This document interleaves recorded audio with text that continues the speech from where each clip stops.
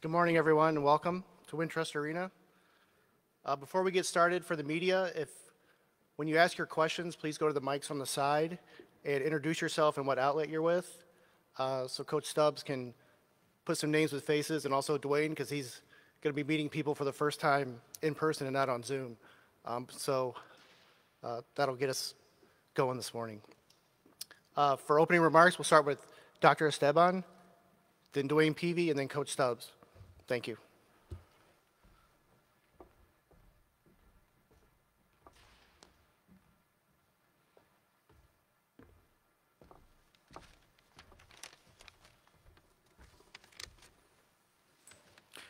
Thank you. Good morning. Thank you for joining us today.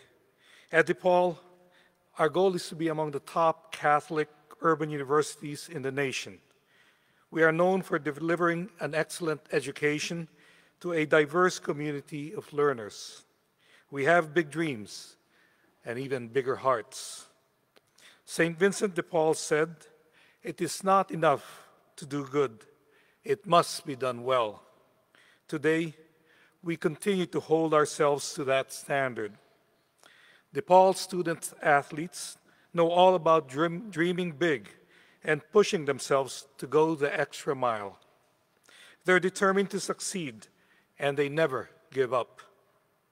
As a result, they excel in the classroom, in our communities, and in competition. Their achievements shine a spotlight to DePaul that benefits our entire university. At DePaul, our student athletes and coaches are ambassadors for the university. And today, I'm happy to welcome to our roster of ambassadors by welcoming Coach Tony Stubblefield to the Blue Demon family. With more than 20 years of coaching experience at the college level, he knows what it takes for our student athletes to excel in the classroom, in competition, and in service to our communities.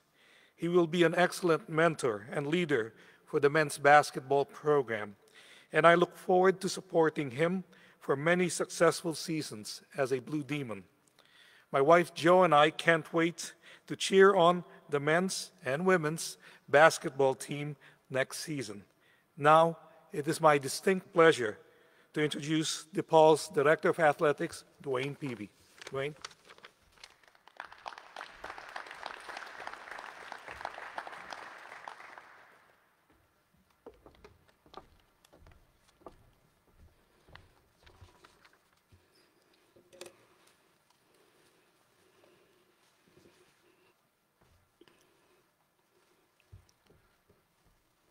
Good morning, Blue Demons. Before we get started, I want to start off by thanking Dr. Esteban for his continued counsel and support throughout this entire process. I also want to thank Chief of Staff Steve Stout, trustees Peter Argianis and Mike Scudder, and Glenn Sugiyama and his DHR team, as well as my entire athletic staff and our campus partners. Without their help, we wouldn't be here today. Finally, I want to thank my wife, Allison, and my two kids, Caitlin and Braden, for their patience and understanding throughout this entire process. It's an exciting day for DePaul Athletics, and our men's basketball program especially. Today, we're here to officially welcome Tony Stubblefield as DePaul's new men's basketball head coach.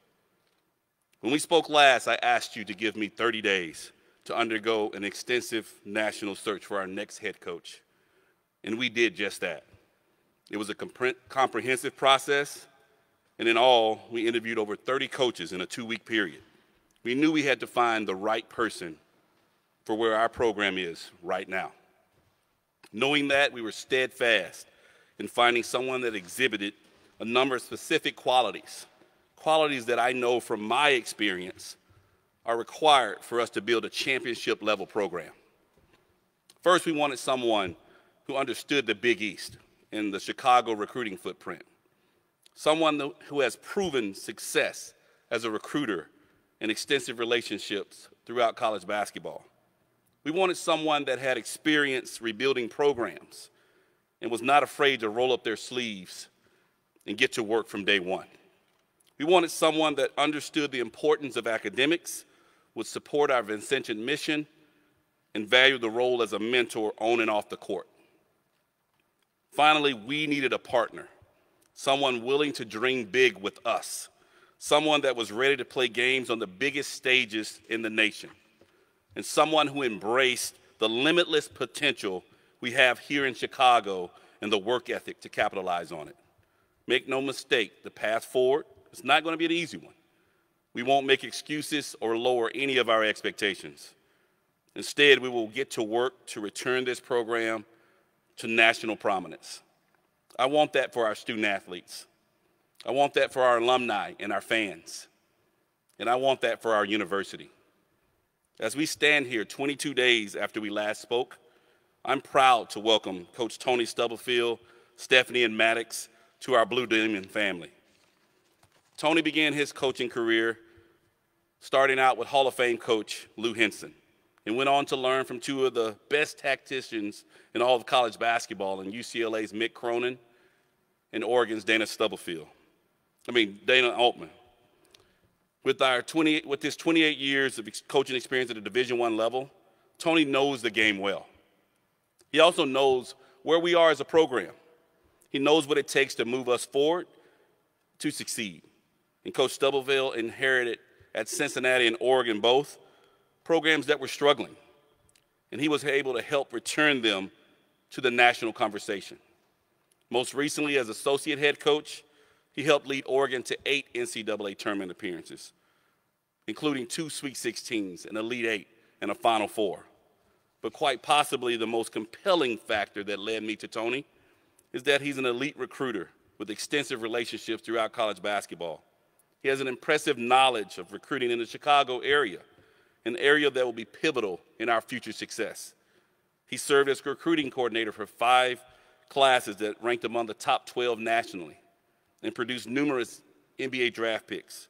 That said, I am confident in his abilities to bring high caliber talent to DePaul and keep Chicago talent in Chicago. With that, I officially welcome Tony Stubblefield to DePaul by presenting him a number 21 jersey, marking the first day of our 21 season. Come on up, Tony.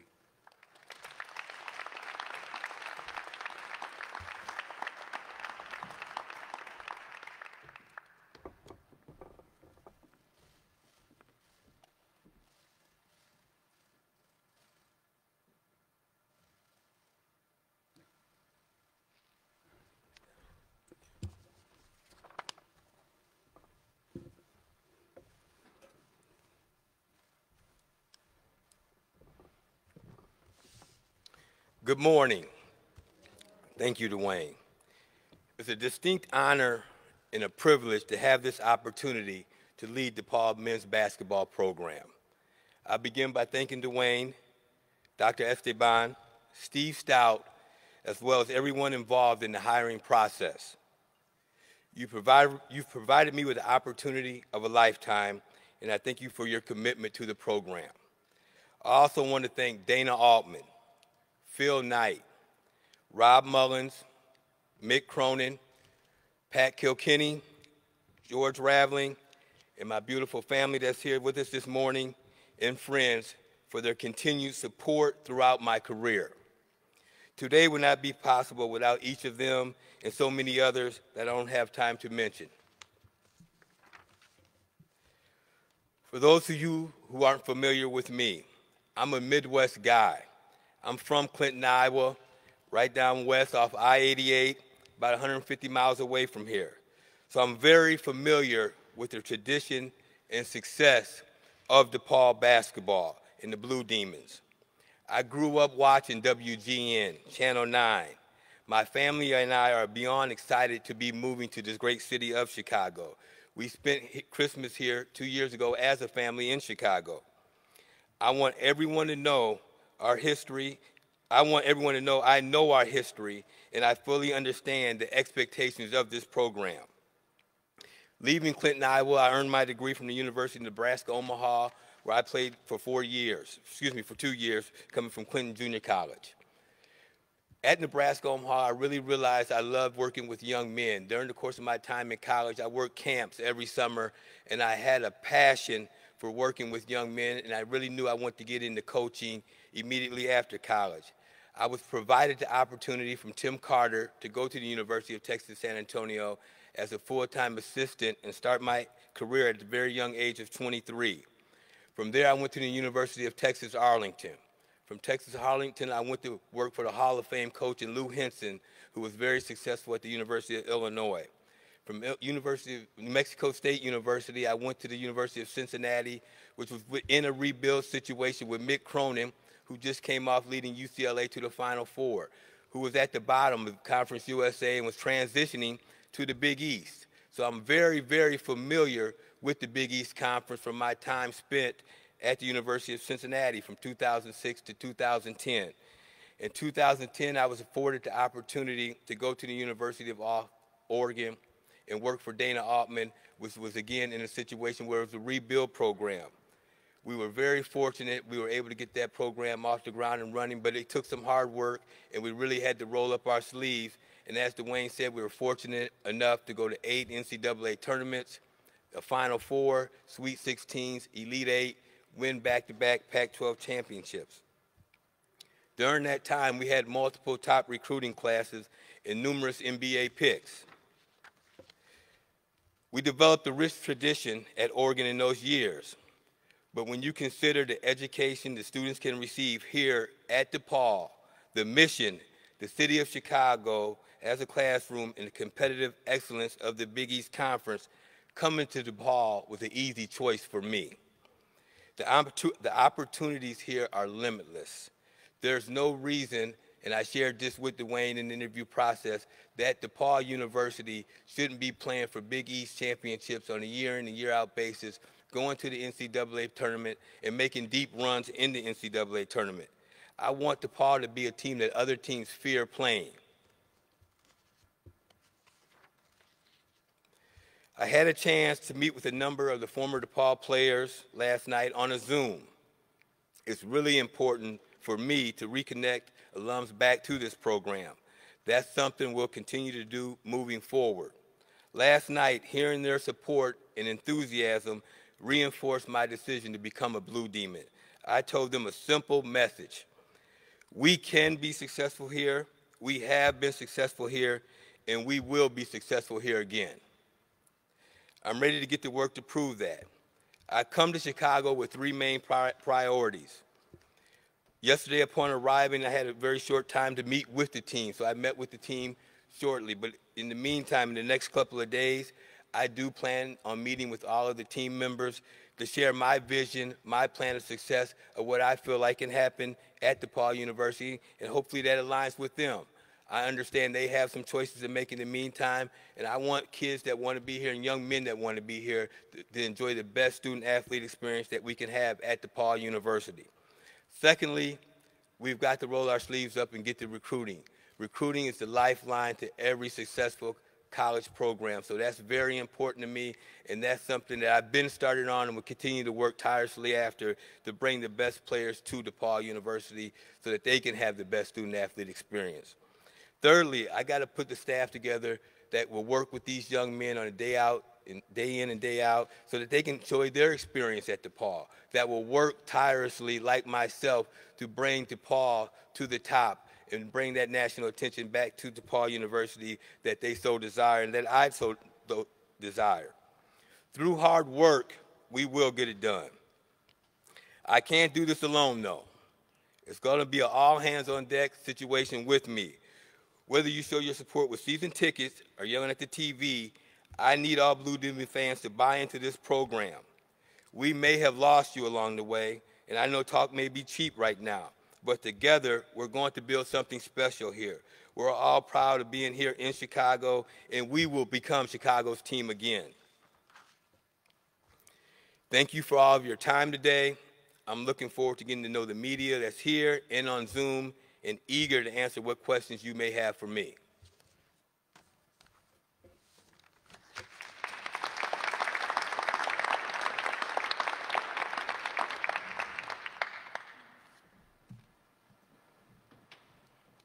We'll go ahead and get started with questions. First up with Shannon Ryan from the Chicago Tribune over here on the left. All right, congratulations, Tony. You mentioned, and Dwayne mentioned the idea of Chicago recruiting.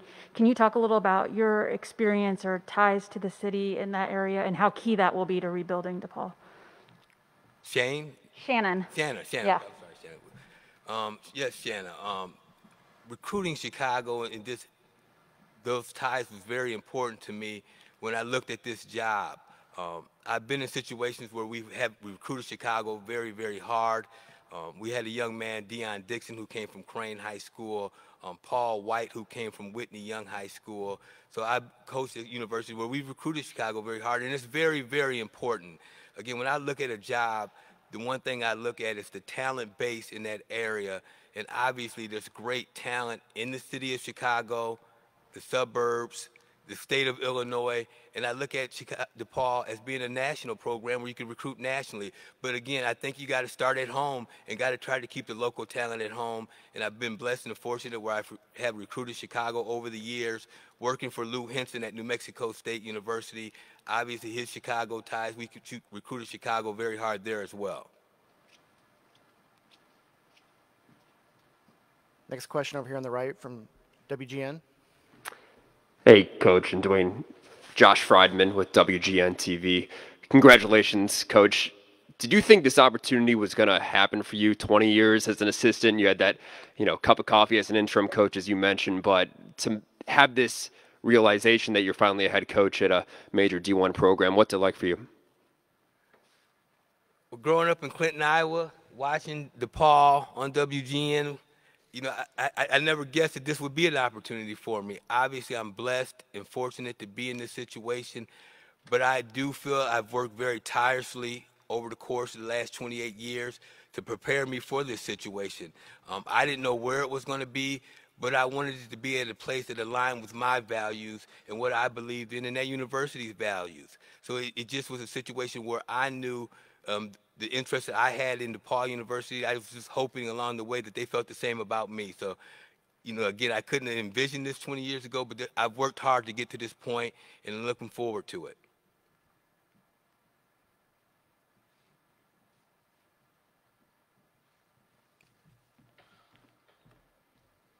Next question from Lawrence Kramer at the DePaul. Hey, Coach, congrats on getting the job. Could you talk about building this roster for next season, if it's going to be through the transfer portal or through recruiting high school players?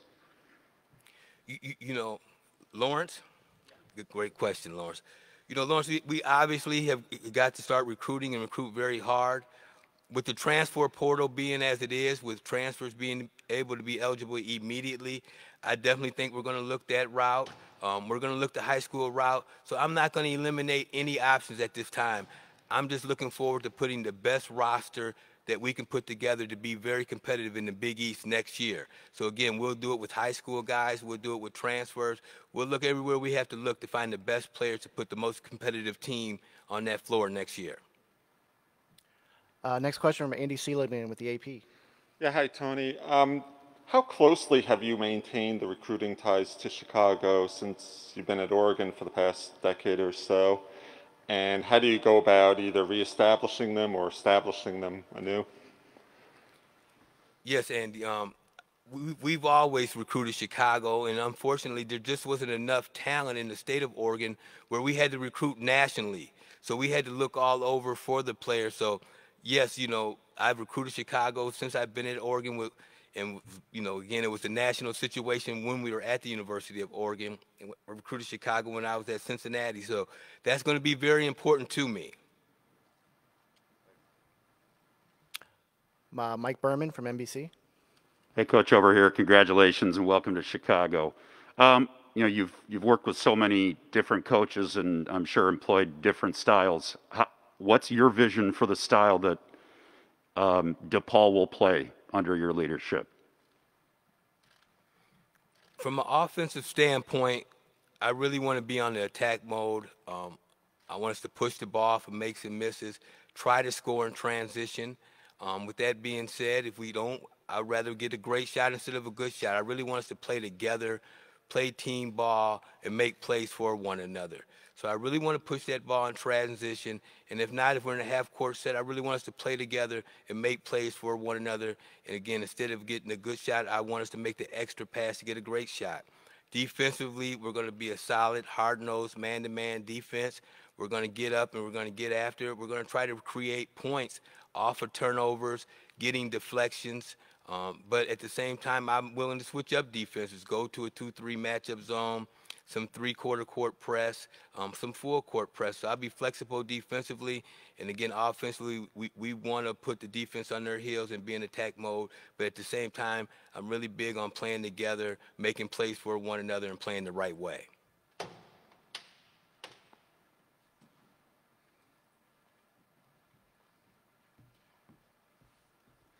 Dwayne, I have a question for you. When you went into this search process and you eventually hired Coach Stubblefield, could you talk about what was the main draw into bringing him into DePaul and why that decision was made? Yes, Lawrence. I think part of it is we went into this search to be very extensive of what would be the best thing for DePaul. And I got a chance to talk to Coach Stubblefield early on Zoom. You know, obviously Oregon was in the NCAA tournament. We couldn't talk to him in person because he was in the bubble. And, you know, we were talking, like I said, over 30 coaches. And the one thing that resonated with me about Coach Stubblefield is that I wanted to talk to him more. We left the call, and I felt like he had more to say, and I wanted to hear more. And there was a few coaches that were like that. And so I made note, that was a short list of people that I wanted to have another conversation with and get in front of because I needed more time. Unfortunately, Oregon kept winning. And so I had to wait a little bit and see how, you know, fate intervened enough. I didn't want Oregon to lose to be the reason that we're here today, but it gave me an opportunity because, you know, say if Oregon got to the Final Four, I don't know, I can be honest, I don't know if we're here today because I don't know if I could have waited enough to not know what the situation was going forward. But I think right away when he got in front of me and Dr. Esteban and Steve Stout, the DHR team here in Chicago, I knew that he was the right man for this job. I envisioned myself being in a living room as a parent with my son, and without selling me or being a marketer, just being genuine in who he was. I see why he's a great recruiter. I see why that people really like him, and he has such great relationships in college basketball. You know, I've done my homework. You know, I've been involved in college basketball at a high level the last 20 years. I've never met Tony, but we have a lot of mutual people that we deal with that I was able to really vet and talk to on the front end before I reached out to him the first time. And across the board, he's well-liked, even by his competitors in the Pac-12 or where he was when he was in the Big East. And that says a lot about it in this business because it's a dog-eat-dog business. And so people will be up front with you, talking to different coaches about it. And so I think that whet my appetite the first time. And then after I had a conversation, I was hoping to get another one. And it presented itself, and he took advantage of that opportunity and really made us believe in what we could be at DePaul, and I really wanted him to be a part of that. Any other questions? All right. Thank you. Dwayne, do you want to wrap up? Yeah, first of all, I just want to say just thank you for everybody and the support. The alums, our university campus staff and athletic department has been tireless in this process because we spent some time on the front end just talking to the constituents that are connected to this program to find out what we needed to look for in the next step. And I had a long list of thoughts. And when I sat down and I was making that decision about what direction we were going in, it was amazing how many boxes that this man right here checked. It felt like us. Blue collar, hardworking, relationship-based, wanted to be a true partner to everybody he's involved in. You know, everybody he's worked with at different places. That's hard to do, to go through this business and create those kind of lifelong lessons and relationships, whether that's young men that he recruited or that didn't come to Oregon or Cincinnati or everywhere. And that was one of the things that really resonated. And I needed a partner as well because we have things we need to get done on this campus to be a true front porch, to bring more attention to this university that is deserved. And so I'm excited to get started. I'm excited for everybody to start buying tickets and get your deposits in. It's time to fill Wintrust Arena. It's trying to get excited about DePaul basketball again. and I can't wait to get started. We're undefeated to November, Coach. So let's get this going, and let's keep it going as long as we can. So thank you, everybody, for coming out today, and welcome home, Coach. I'm glad to be here.